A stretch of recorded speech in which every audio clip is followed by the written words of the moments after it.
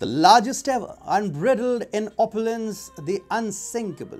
This is how people talked big of Titanic, the gigantic ship that ended up being on an iceberg and then Oscar. Similarly, people will use similar adjectives to glorify the communist China of the 21st century. At present, it seems to have hit its iceberg, better known as Xi Jinping across the world. What people once considered unsinkable is now sinking, and people are impulsively fleeing China without even having a second thought. Corporates, citizens, PLA veterans, minorities, and now even scientists are jumping off from China to save their fortunes. The most populated nation on the earth is soon going to become a no man's land between the CCP and its enraged population. Hi and welcome. You're watching TFI Global, the foreign affairs and geopolitical analysis arm of the TFI Media Group.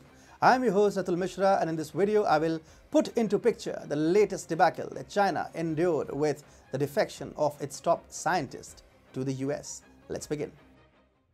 Last week, the defection of one of China's top scientists to the US grabbed local headlines, creating panic in China, thus gifting a huge blow to China's hypersonic missile program. He was closely working on China's advanced hypersonic missile program, where he helped develop a mid-range hypersonic boost glide vehicle capable of carrying DF-17 missiles to a range of up to 2,000 miles. His defection from China was indeed a great success for the world. Not only did it hamper the development of China's hypersonic program, but it also leaked China's top military secrets to the adversaries in the West. But now, sources close to China's top military institutions confirm that this could just be the beginning, and a further exodus of top military scientists from China could be on the horizon. Lin Feng, a Chinese commentator who has worked in military state-owned enterprises for several years, has now claimed that the defection of China's top rocketman might not be the last. State-owned companies are in direct control of the CCP,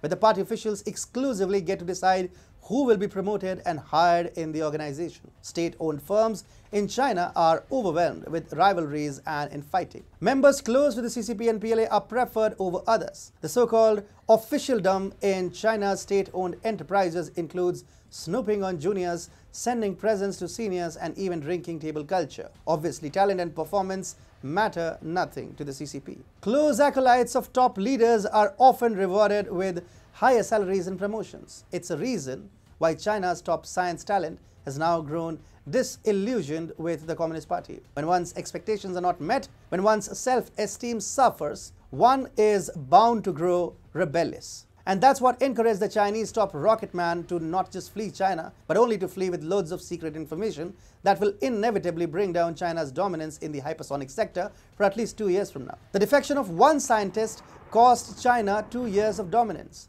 And now you can only imagine the loss to China if dozens of Chinese scientists decide to follow the suit. China's hypersonic program would be devastated, and the communist nation will lose the technical leverage that it currently holds against the US and other democratic military powers. This impending exodus of China's top talent from China corresponds to an embarrassing reversal of the CCP's thousands talent program, under which China once aspired of bringing leading Chinese scientists, academics, and entrepreneurs living abroad back to China. This helped in China's covert intellectual property theft and espionage operations, which immensely boosted China's military tech advantage over its Western rivals.